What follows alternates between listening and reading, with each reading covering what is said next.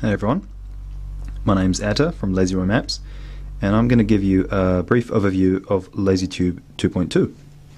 So let's have a look.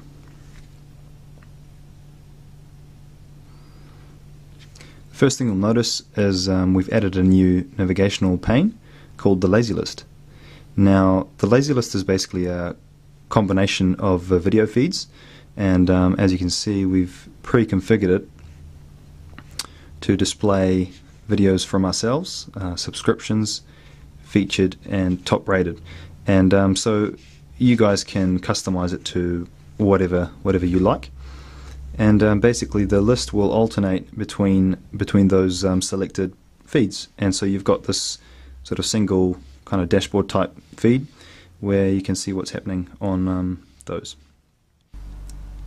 We've now added in the ability to play high definition videos in 720p. So you can see here at the top right you've got a little toggle, and you can select the quality that you like. So I'll just demo the HD working.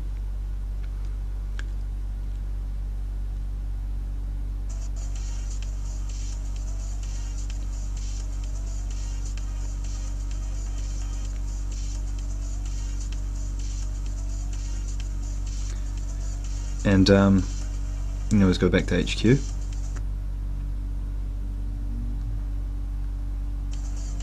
You'll notice how the seeker went to the correct position in the video, so you never lose your place, so you can easily switch between the two qualities and watch it seamlessly.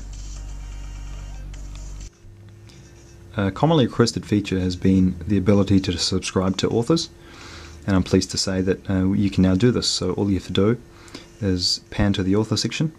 You'll notice that there's a description about the author, how many people are subscribed to the channel, how many channel views, the number of videos that the author's uploaded, and to subscribe all you need to do is hit the subscribe button.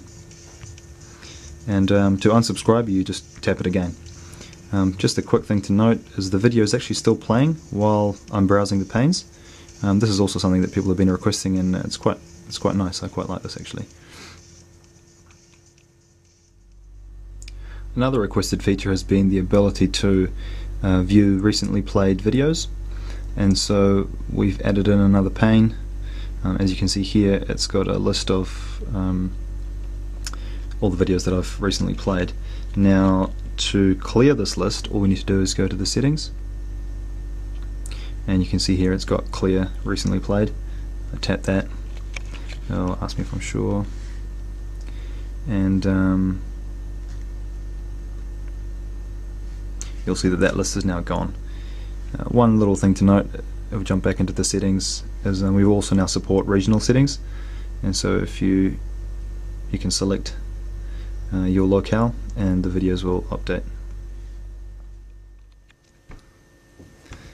Probably the single most requested feature has been the ability to browse categories or filter by categories.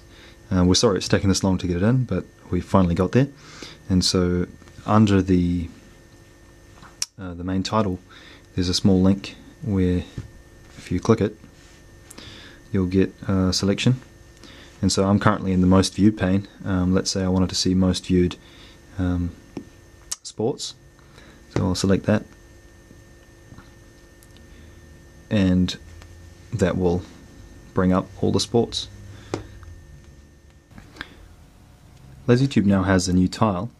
What's special about this tile is it'll actually adapt to your phone's theme. So currently we're obviously using the blue theme. If we wanted to say change it to green,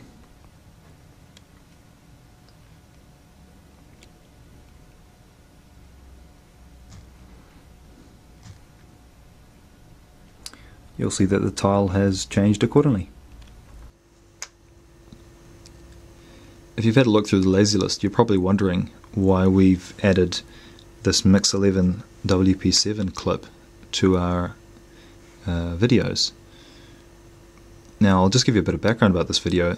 This video is actually a fan-made video, and Microsoft said that if he can get 200,000 views they will air this on national TV, and so he's still got a fair way to go, and we thought, hey, we'd try and help him out because we think it'll be really cool to see a video made by a fan like us. And so if you like this video and think that he should make it, please share it, Twitter, Facebook, email, and hopefully we can make some sort of contribution to actually get this guy onto TV. Well, that's it from me. I really hope you guys like it. Make sure to give us some feedback on Facebook or Twitter, or send us an email.